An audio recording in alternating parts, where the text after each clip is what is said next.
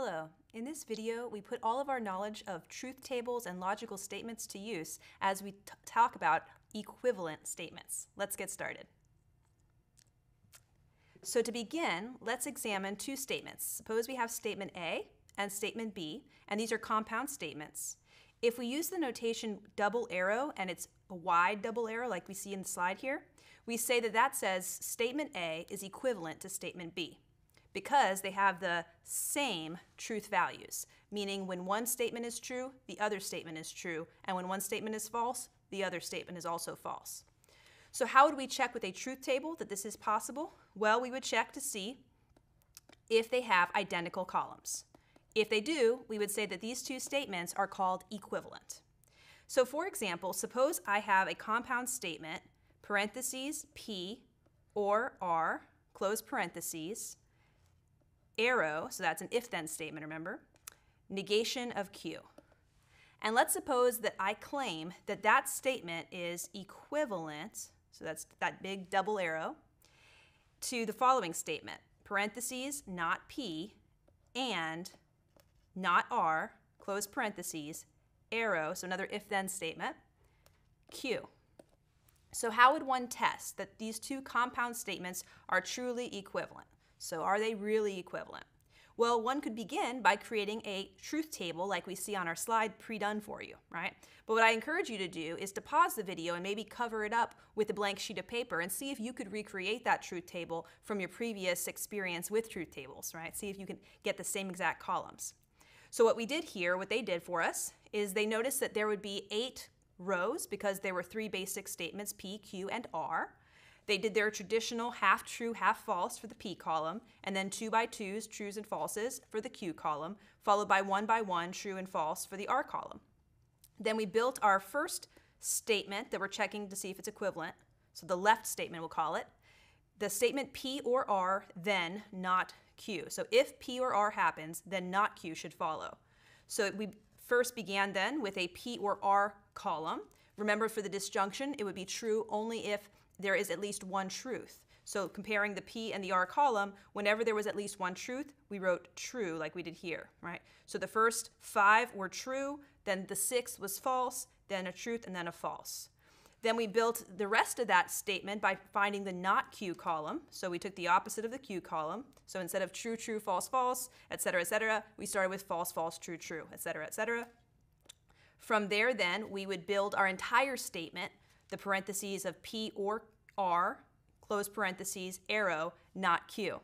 In that case, remember with the if-then conditional from our previous videos, that a conditional statement was false or a lie if the antecedent, so the condition is met, is true, but the expectation called the consequent was false. So if there was a T and then an F, so comparing this one as your antecedent and this column as your consequent, going in this direction from left to right, right? Whenever you had T and then F, so T and then F, that was a falsehood, right? And so they built out that entire column that way. So check your work and see if you can do it the same way. So once they have that entire column for that statement, what they did is they built another column, eventually they worked their way up to it, for the statement on the right. So this statement here, in parentheses, not P and not R, close parentheses, implies Q. So they built a not P column by taking the opposite of P's column. They built a not R column by taking the opposite of the R column. They put them together with the and statement that was required. Remember, for an and statement to be true, what had to be true? They both had to be true, that's right. So anytime those two columns were not both true, which happens in the first case, they're not both true, and in the second case, they're not both true. It happens quite a bit, actually. It's not until the 6th case down here where they're both true, which is why we have a true statement there. And again, it happens in the 8th column, 8th row rather. And so finally, we can put all that together to create the second statement on the right, parentheses, not P and not R, implies Q. So where's our Q column? Our Q column was way at the beginning, right here, right? So we said to write this statement out, another if-then, we're comparing this column here, the parentheses, not P and not R, with the Q column here, and we have a conditional, so the order matters, right? So this is your first, your antecedent, and this is your second. If the first is true but the second is false, then that's a falsehood. And let's see if that happens when we have our first being true. Here's our first truth, And there's a truth, so that's okay. But here's a truth, and here's a falsehood, so that's where we have our falsehood. Okay. So we notice here that we now have our final columns that we can compare. So in the end here, you compare them and you say, are they equivalent? Are they equivalent? If they are equivalent, then they have to be identical at the final column. And notice they're definitely not even close. So we would say that these two statements are not equivalent. And the way we would write that is typically putting a line through the equivalent arrow, double arrow, okay? So that is how we check if two statements are equivalent using a truth table. It can be tedious depending on the original statements. Well, let's head to our next slide and see if we can put this to use. Again, pause the video and try this one on your own. It says construct a truth table to determine if the compound statements below are equivalent. And notice again, it's using that double big arrow for the equivalency. So are these two equivalent? So to begin, you can pause the video and see how you did. All right, let's see how it worked out for you. I'm going to use blue as my truth color, okay? So for my P, Q, and R column, because we have three simple statements here, I'm going to do my half-truths for my P, 4 truths, followed by 4 falsehoods. And then for Q, it's 2 truths, and then 2 falses, 2 truths, 2 falses. And for R, it's 1 by 1, right? True, false, true, false, true, false, true, false. And I'll use my red for my falsehoods just to keep myself visually organized. Maybe you don't need to do that, but I like to keep myself on track here. Okay, feel free to skip ahead if you've already done this. This is our standard setup here. Okay, once we've done that, we continue building our truth table. So I would begin, remember, where? In parentheses, right? So in the parentheses here, I don't have any negations to write out, so I'm just going to write Q and R. And what had to be true for an and statement to be true? That's right, they both had to be true. So let's see if that ever happens. Are Q and R ever both true at the same time? In the first case, they are. And in this is the 5th case? Yeah, in the 5th case, they are as well. Any other times where they're both true? I don't see them, so let's make the rest falsehoods then. So T, F, F, F, and then T, F, F, F. So there's my Q and R column. Then I continue building this truth table by incorporating the beginning of it without the parentheses, right? P or that parentheses. So P or parentheses Q and R. So now I would be combining the P column, so that's this column here, together with the Q and R column that we just talked about. So looking at these two together. Now we're combining them with a disjunction, with an or. Remember what had to be true for an or statement to be true? That's right, at least one of them had to be true. So look carefully. Okay, watch me carefully here. I'm looking at P and the Q and R column. Is at least one of them true in the first row? Yes. How about the second row? Also yes. How about the third row? Yes. 4th row? Yes. 5th row? Yeah, look, Q and R is, even though P is not. Good. But in the 6th, 7th, and 8th rows, those are all falsehoods, aren't they? Because we do not have at least one truth. And again, it's really easy to confuse your columns, so pay close attention when you're doing these. Okay. So what I'm going to do now is I'm actually going to maybe highlight, I'll put like a nice yellow boundary around it. That's going to be my first column that I'll be checking on, right? I want to check on to see if that's going to be the same as the other major statement, compound statement. So let's build the other one here. So where do we start? Well, if we have negations of individual letters, we'll do those first. So how about the not P column? Taking the opposite of P column, that would mean instead of 4 truths followed by 4 falsehoods, we would start with 4 falsehoods. So F, F, F, F, followed by 4 truths, T, T, T, T, right? And since we already have a Q and R column, we already have that right here, we don't need to rebuild it. But sometimes you will have to build another column if it's a new piece, right? So we're going to now say I can write the entire statement here, not P arrow. So if P does not occur, then Q and R should follow, right? Q and R should follow. So let's see if we can build that carefully. So we'll be looking at the not P column as our antecedent. So that's like what happens first. And then our second, or our consequent statement, is Q and R. So this would be second. So we're comparing these two here. And the order is important, right? We are going that way. We're going from right to left here. So not P, then Q and R. So if the first is true, so if not P is true, and if Q and R is false, then we can say this is a falsehood or a lie. So let's see. Well, we only really care about then when not P is true, right? When the first is true. So that would be these last four here, these last four rows. So when these last four are true, do we ever get a falsehood for Q and R? Yes, we do, right? Here, here, and here, don't we? So the first is true, but the second is false in the last three rows. So those three would be our falsehoods, wouldn't they? Which means our original 5 rows would all be truths, because the condition wasn't even met in the first 4 cases, and in the 5th case, it was met and the promise was delivered, right? So would these two statements, these compound statements, be equivalent? Let's take a look. Would this statement here be equivalent? The purple and the yellow, are they equivalent? Well, exactly, they are the same, aren't they? They have 5 truths in the first 5 rows and then 3 falsehoods. So yes, they are all the same. You could say they're all true, true, true, true, or you could just say yes. Okay. So for that equivalent spot, they are exactly the same. So we would say yes, these statements are equivalent. Or at the beginning, we could have just put this double arrow between them. Okay? So there was an example of how we used a truth table to show that those two statements were equivalent. In the last slide, we had shown that they were not equivalent. So make sure you know the difference when they are and when they are not. All right, let's head to our next slide. It says, example 2, could you construct a truth table to determine if the compound statements below are equivalent? Okay, so these ones are a little bit less tedious. Let's see if you can see the difference. The last one we did was pretty intense. It had a P, a Q, and an R, and now we just have a P and a Q. So why does that make this easier? Because there's only 4 rows, that's right. So see if you can pause the video and try this one on your own. Okay, since there were only 4 rows, the first column for P is just true, true, false, false, and the Q column is just true, false, true, false. That's right.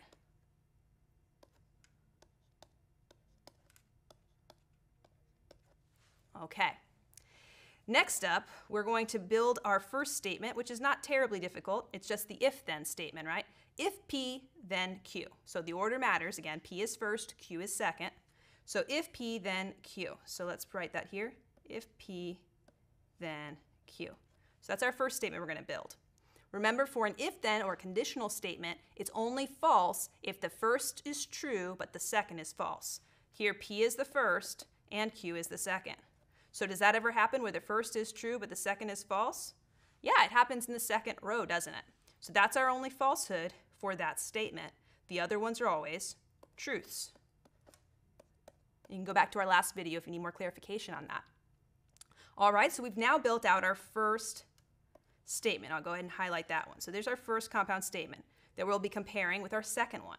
So let's build out our second one now. We want to build out not Q, then not P. So if not Q happens, then not P should follow. So not Q needs a column. Well, who else needs a column? That's right, not P needs a column. And then the final statement, you're right. If not Q, arrow, or then, not P. So if not Q, then not P. All right, see if you built these correctly. For the first one, if you're taking the negation of Q, instead of the TF, TF column, we should have, that's right, FT, FT.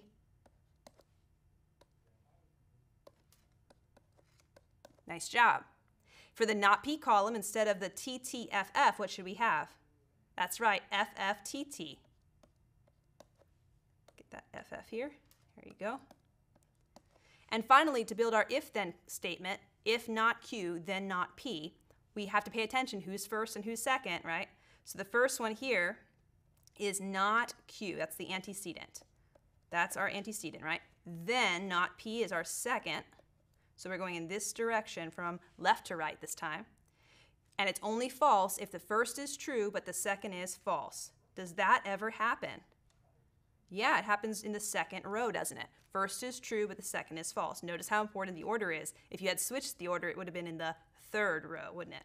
So there's our only falsehood this time for that statement. And the rest would be truths. Good job. All right, so now as we make our final comparison, are these two statements equivalent? Let's take a look at their final columns. Are they identical? Yep, they're the same for the truth. They're the same for the falsehoods. They're the same for the truths, and they're the same for the truths. So if they're the same, then they are equivalent. So yes, these two are equivalent. Okay, we've proven that they are equivalent. Now, it just so happens that this particular statement, let me write it to the side here. You'll definitely want to write this in your notes. P then Q. So that's a very important statement. That's called our conditional, right? If P then Q. Very popular. So there's our conditional statement. P then Q. We've now proven with the truth table that that will always mean the same thing. That's what we mean by equivalent. We're translating it into a different way, but it means the same thing. It uses different symbols, but it means the same thing. It's like when you're going from one language to another. It means the same thing, even though it sounds different. In this case, even though it looks different. Is the same as not Q, then not P. So these two statements mean the same thing. We have a name for this. It is called the contrapositive. Contra usually means against, and positive usually means positive, right? Don't have a really good definition for that, the opposite of negative. Right, so the contrapositive, okay? So it's saying something in a more negative way, but it means the same thing as the original. Why is that? So this contrapositive here means the same as the original conditional statement. So for example, the P then Q statement could be something like, if you do your homework, then you pass the test. Okay, what would the contrapositive be? Switch and negate. So sometimes I say flip and negate, right? So flip and negate. You're flipping the antecedent and the consequent, and you're negating them. You're doing both of those things. That's very important. So when you flip and negate, instead of saying the original conditional statement, if you do your homework, then you pass the test, now it would be, if you did not pass the test, then you must not have done your homework, right? And those mean the same thing. Now, if I had just flipped them, that's going to be something else we'll talk about on the next slide called the inverse. Oh, sorry, the converse. Or if I had just negated them, that would be called the inverse. Those don't mean the same thing as the original conditional. But if I flip and negate, that's a contrapositive, and that is going to be equivalent to the original. Okay, so let's talk about that in our next slide. So here in the box at the top left corner, we introduce 4 definitions for you, okay? The first one we've already talked about here is the contrapositive at the bottom of that box. It says, if not Q, then not P. And we already mentioned that that is the same, or that is equivalent to the original conditional statement. And you can see that in the truth table that we have on the top right box here. So this is a nice truth table. If you take your time with your slides, print it out, maybe write it out yourself. The conditional, we've already done that in our last slide, gave us that column. The contrapositive, like we did in our last slide, gave us that column, so that these two were in fact equivalent, right? They meant the same thing. So the contrapositive is equivalent to the original. But notice here what we mean by something called the converse. So what is the converse? Well, the converse just flips, right? It flips the antecedent and the consequent. So now P is where Q was, and Q is where P was, right? The condition and the expectation have been switched, okay? So notice that those are not the same as the original conditional statement. Let's take a look. So Q, then P. That's this column here called the converse, right? Notice that if you look carefully at the truth table, they're not exactly identical, are they? There are some cases where they're the same, but there are some cases where they are not the same, right? In the second row, for example, and in the third row, notice how they're not the same there, okay? So we have to be really careful to remember that just switching the antecedent and the consequent does not mean the same thing. For example, if the original conditional statement was, if you do your homework, then you pass the test, switching those two without negating it would have been, if you pass your test, then you must have done your homework. And that's not exactly what the professor promised, right? So you have to be really careful. Those don't exactly mean the same thing. But what is interesting is that the inverse is also the same as the converse. Let's take a look. What I mean by the same, I mean equivalent. What do I mean? Well, the inverse does not require that you flip the antecedent or the consequent. Instead, notice it just requires that you negate the original P and the original Q, where they were. So instead of if P then Q, you have if not P happens, then not Q should follow. Okay, so that would be like saying in this example, remember the original was if you do your homework, then you pass your test. This would be if you don't do your homework, then you don't pass the test. Doesn't mean the same thing, even if you think it does, we can prove it. Take a look at your truth table here for the inverse. Again, it's not exactly the same as the original conditional statement. It fails at the same 2 rows as the converse. But notice what is interesting is it is equivalent in every case to the converse. So the converse and the inverse are equivalent to one another. If you're wondering why that is, maybe you haven't started to wonder yet, you're just a little overwhelmed with all the definitions, it's okay. But the reason is they're actually contrapositives of each other, right? Notice that if you take the converse, which is if Q then P, and you flip it and negate it, what do you end up with? You end up with the inverse, right? And so that is why those two are actually equivalent to one another, but they don't mean the same thing as the original statement. Okay, so that will be one that we'll have to definitely pay attention to in our notes, okay? Another important equivalency that we need to pay attention to on our slide here is when we're dealing with what we call a conditional statement that we want to write as a special disjunction. Disjunction. Remember, the disjunction is an or statement. So we're saying, you know what? You can take an if-then statement and you can make it an or statement. Really? How would that make any sense? Well, let's take a look, for example, at the statement again. If you do your homework, I'm just going to abbreviate here. If you do your homework, then you pass your test, right? Okay. So if that's your original if-then statement, if P, then Q, we could rewrite that, I'm claiming, as the following. We could say either you didn't do your homework, you did not do homework, or else, put my or there, or else you should have passed the test. Notice that says the same thing as if you do your homework, then you pass the test. If you did not do your homework, or else you would have passed the test. It's more of like a past tense thing in this case. And that's what we see in this truth table here. We see not P, which is what I wrote here, you did not do your homework, right? That's not P.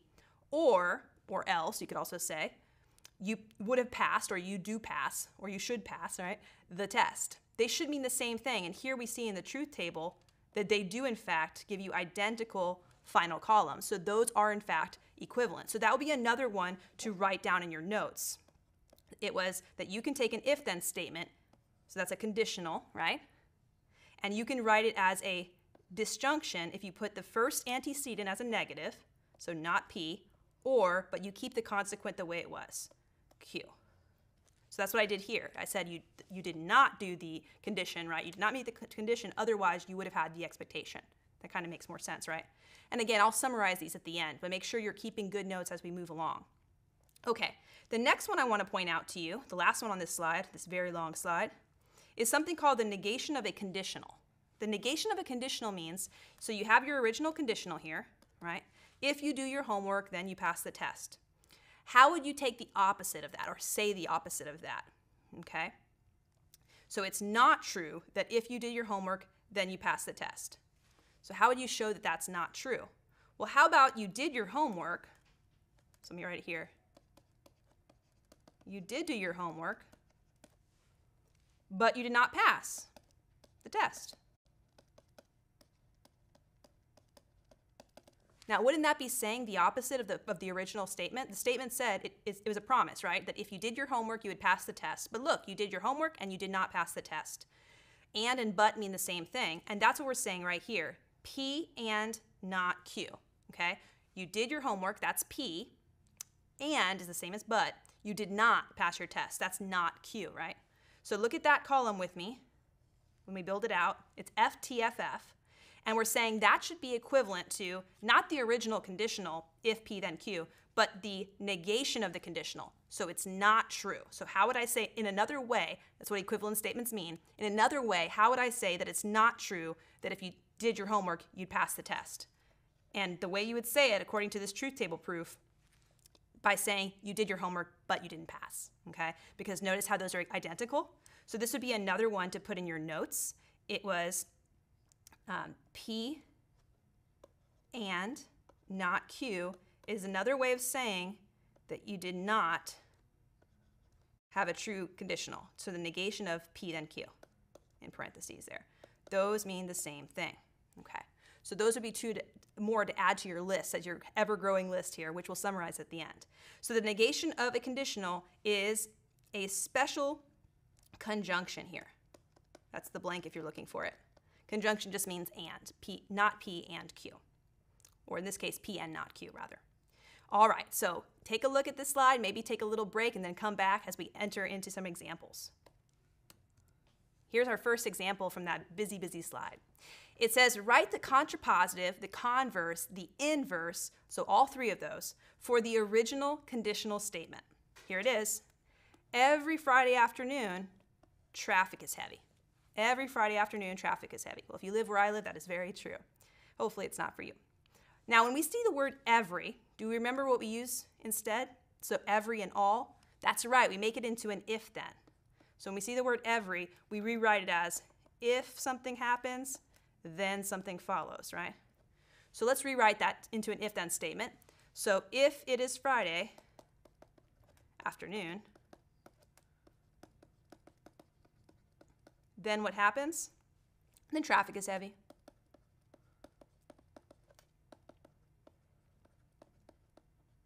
Okay, so there is my original statement, okay? I've rewritten it into an if then. Now notice here that they were asking me for a contrapositive, a converse, and an inverse. Notice those are always if then statements. So if you are given a statement which does not appear to be an if then, you need to do the work and change it into one that means the same thing. So the every just became an if then. All right, so how do we find the contrapositive? You remember? You can look back at your notes if you don't know yet. That's right, we flip and negate. When I have in-class students, they often make this symbol when they're actually taking their tests. It's quite amusing, right? So they flip and negate. That's our contrapositive. So what we write here, so flipping and negating. So if we have P, if P, then Q, now it would be if not Q, then not P. So in English, if they give it to me in English, they want it back in English. So here it is. If traffic, so that's the flip, right? There's the Q moving up to the front, but now I have to negate it as well. So I'll make a little note here. Is not heavy, then it is not Friday. How about that? Or it must not be Friday. I'll just write it is not Friday. We're not testing your grammar here. Okay. Now remember, those two statements are equivalent, right? A conditional is equivalent to its contrapositive. You might want to go to bed saying that over and over again. A conditional is equivalent to its contrapositive. So those two statements, I'm going to write our big double arrow here. Those are equivalent to one another. But no, remember what is not equivalent to the original? The converse or the inverse. You're right. They're equivalent to each other, though. So what did the converse do? It just flipped the antecedent and the consequence without negating, right? So simple flip. So to simply flip the original statement, this would be if traffic is heavy, then it is Friday. All right. So that is the converse. Remember, that does not mean the same as the original. Okay, so it's not the same as the original. What is it the same as, or what is it equivalent to? It's equivalent to the inverse, right? So the converse and the inverse should be equivalent to one another. So how do we get the inverse again? We don't flip, we simply negate where they are. Negate where they are. So if it is Friday becomes if it is not Friday. That's right. If it is not Friday, then traffic is not heavy. And hopefully you can see here that is very clearly not the original statement, right? The original statement only told us that if it was Friday, we know about the traffic. Friday afternoon, rather. And again, I probably should have said afternoon in all of these. I realize that now to be more consistent, right? We're talking about Friday afternoon, not Friday morning. Okay. So in each of these, we have to compare. Does it really say the same thing as the original? Well, in the first case, it just promised that if it was Friday afternoon, we can tell you one thing, that traffic is heavy, right? But notice it didn't tell you anything about Thursday or Wednesday or Sunday or Saturday. So by saying if it is not Friday afternoon, then traffic is not heavy, that's a little bit of an someone has read into that statement too much, right? That was not exactly what the person said. Okay, so this statement here is equivalent, the original, to its contrapositive, which required both flipping and negating. Not only flipping, that's the converse. Not only negating, that's the inverse. All right, so practice stuff like this with these conditional statements until you feel really comfortable, because we're going to be using them again and again, not only in this video, but in future ones as well. All right, let's try our next slide. Here we go. Example 4. Can you write the negation of the given conditional statement? It says, every Friday afternoon, traffic is heavy. Okay, so same statement again. So notice it says it's a conditional statement. It doesn't look like it right now, so you would have to change the every to an if then. So once again, we'll write what we did last time. If it is Friday afternoon, then traffic is heavy.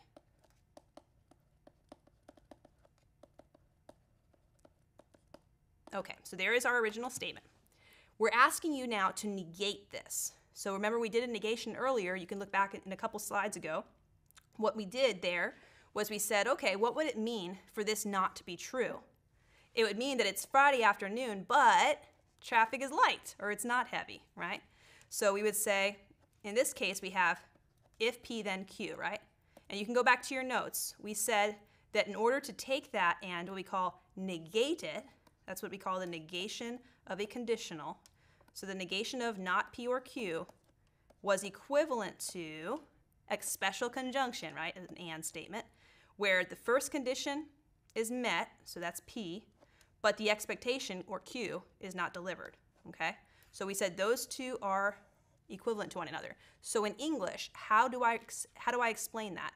Instead of saying if it is Friday afternoon, the traffic is heavy, the negation would be it is Friday afternoon. Notice I don't need an if then for an and statement, so I don't need to write if. It is Friday afternoon, and you can write the word and, or if you prefer, you can write the word but. Traffic is not heavy. So this would be saying the opposite, right? Or in other words, it's saying that that statement wasn't true, right? So when we're talking about a negation, it's negating something. It's saying, nope, that did not happen, or no, that is not the case. So how do you say that is not the case? Another way, by saying the condition was met, so it is Friday afternoon, but the expectation did not happen. But traffic was not heavy. Okay, so we need to be able to go back and forth between a conditional and its negation. So that's another one to check your notes, make sure it's there. All right, let's head to our next example or slide here. Example 5. Can you rewrite the given conditional statement as an equivalent disjunction? Interesting, equivalent disjunction. So it's not asking you to negate it this time, it just wants it in another way, okay? So let's see, it's the same statement as before, so we're gonna make that a conditional statement by once again saying, if it is Friday afternoon,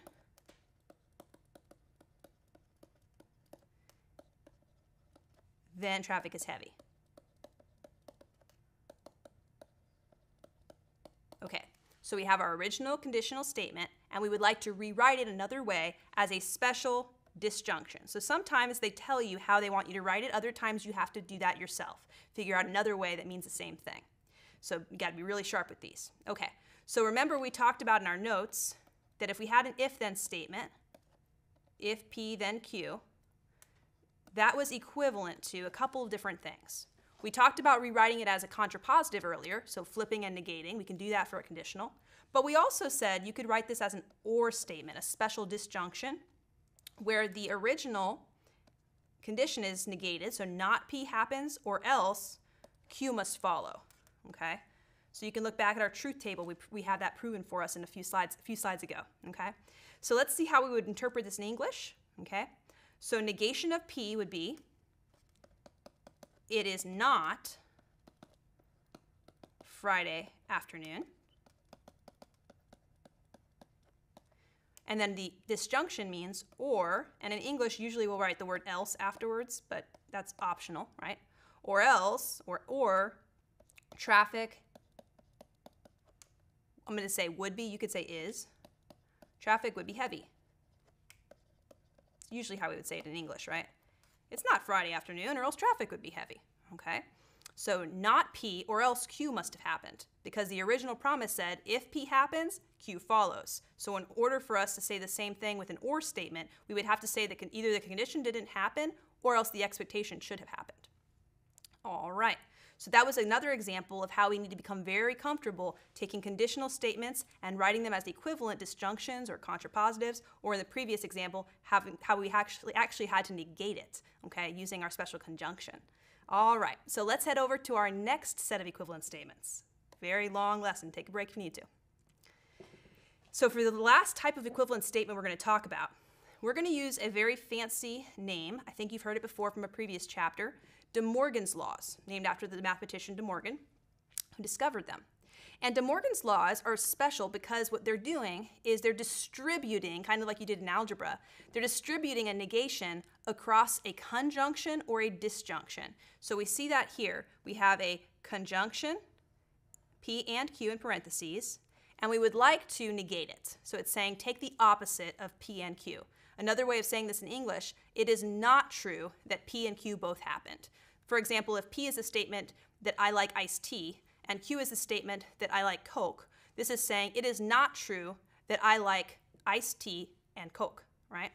So what is another way of saying that in English? Well, De Morgan's law says, and we'll show you the truth table to prove it as well, it says that you can distribute, if you will, the negation as long as, this is really important, as long as you flip the connective. So it's distribute and flip. You might want to write that in English on your paper. Distribute and flip. So that's what we noticed here. We've distributed, so it becomes not P, it becomes not Q. But look what happens to the arrow here, the connective. Instead of an and, it's now flipped into an or, okay? So this is saying that another way of saying that same statement, that it is not true that I like sweet tea and Coke, or iced tea and Coke, this would be, I do not like sweet tea, or I do not like Coke, right? So that is saying the same thing. And we can see that proven to us if it doesn't feel right, right? Take a look at the truth table with me here. So they built us a truth table, and you can hopefully build this yourself as well, where they had noticed that there were just two simple statements, P and Q, so thus there are 4 rows. They built it with half true, half false for P, true, false for Q.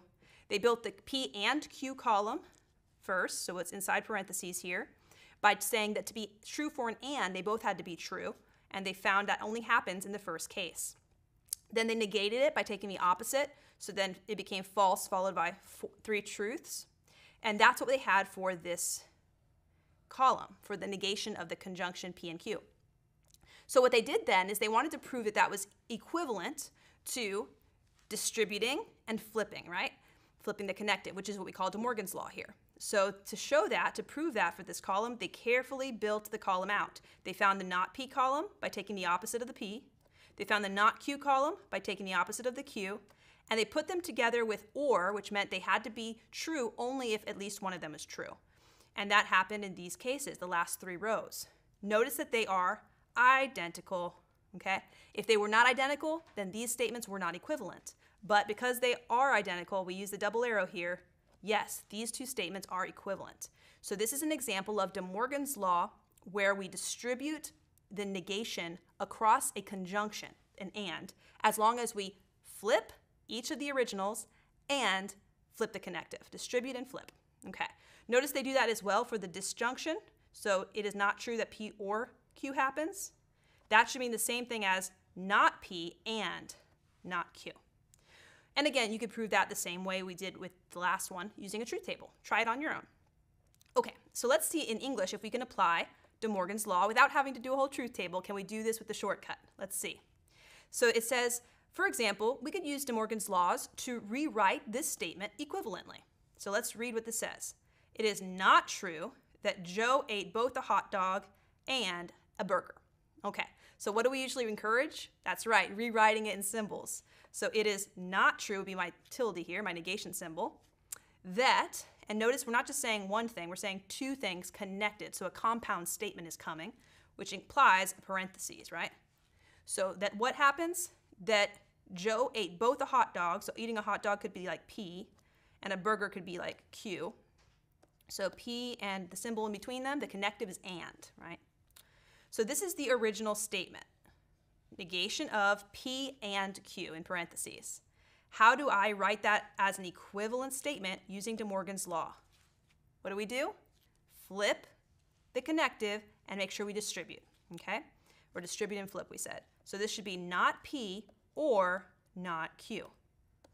So that's symbolically, but if you wrote that on a test, typically you wouldn't quite get full points because it was given to you in English, so you need to give it to them back in English. So let's see if we can write this in English, okay? How would this look? Not P would be, Joe did not eat a hot dog. Joe, I'll use the abbreviation didn't, right? didn't eat a hot dog. Or, not Q, he didn't eat a burger. And sometimes what they'll do in English, right, is they'll put the word either at the beginning when you have an or statement. So feel free if that makes more sense to you in English. Either Joe did not eat a hot dog, or he didn't eat a hamburger, right, or a burger. Okay, that's how we can say the same thing as it's not true that he ate both of them. Okay, so that would be the answer there. And let's see if we can apply the same reasoning to our next slide. Example 6. Can you use De Morgan's laws to write the negation of the given statement? Okay, see what kind of statement you have here. I'd encourage you to pause it and try it yourself. I think you can do it. It will rain or snow tomorrow. Well, if they live where I live, this can't be true. Okay, maybe you could have snow tomorrow. Okay, it will rain or snow tomorrow. Well, that is an or statement. So the original is if P, not if P, but just P itself. There's no if then. P itself, or, that's a disjunction. Snowing tomorrow would be the letter, that's right, Q. So there is the original statement. Now, what do they want us to do? Do they want us just to rewrite it equivalently somehow? No. They want us to write the negation of it. So when someone asks you for the negation, they're asking you to do something to the original statement. So we have to negate that statement. Well, they also gave me a clue. They said De Morgan's law. But in reality, you shouldn't need the clue. As soon as you see a negation of an and or a negation of an or, immediately you should think De Morgan, which means distribute and flip. So this negation of an or is becoming an and by negating each of the originals. Not P, not Q. So this is what it looks like symbolically, right? Now keep in mind, sometimes your original statement would have negations already in them, right? It could have said in the original, it will not rain tomorrow, or it will snow tomorrow. In which case, taking the opposite of a negative would become positive. So keep that in mind. So in English, how would I write this? The negation of this original statement, it would be, it will not rain, and, I'll just be very emphatic there, it will not snow tomorrow. Okay, so notice we negated, we also flipped the connective. That is how we negate an or statement, by making it an and statement that has flipped or negated the originals. Okay, to summarize here, I want to show you on our last slide a list of all of our most popular equivalent forms that we should have memorized. So I've tried to combine them here in one place for you, but you really should spend time writing this down yourself to really, really learn it, to memorize these, because they come up so often. Let's look at the first one. How do we take a contrapositive of a conditional? We flipped and negated. So that's what we see here. So we flipped them and we negated them. So we did both. So flip and negate. If only one of those is done, then you're talking about either the converse or the inverse. Does not mean the same as the original. How did we negate a conditional? To negate a conditional, so you had the original conditional, and then you negated it, okay? How do you negate a conditional? In other words, how do you say that that conditional statement was not true? If the first thing was true, but the second thing was false. So P, and how do you say that both happened? That's an and. P and, not Q.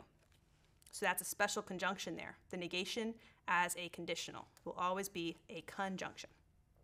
How did we find another way of writing an if-then statement or a conditional statement using the or, okay?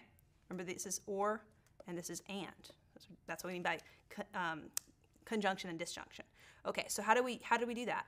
Well, we said for the original here, if P then Q, that means the same thing as the first thing didn't happen. Otherwise, the promise should have happened, right? So not P or Q. So those two mean the same thing. De Morgan's law. We just practiced that a second ago. De Morgan's law is taking the negation of a conjunction, which is what we have here, or of a disjunction. And in both cases, we do the same thing. We distribute the negation and we flip the connective. So that's what happened here. This and became an or. And similarly for the last one, when you're taking the negation of a disjunction, an or statement, what do? We distribute, so not P, and the or becomes and, not Q. All right, so make sure that your notes are very thorough and complete and that you practice identifying what this is. How can I say it in another way called an equivalent statement?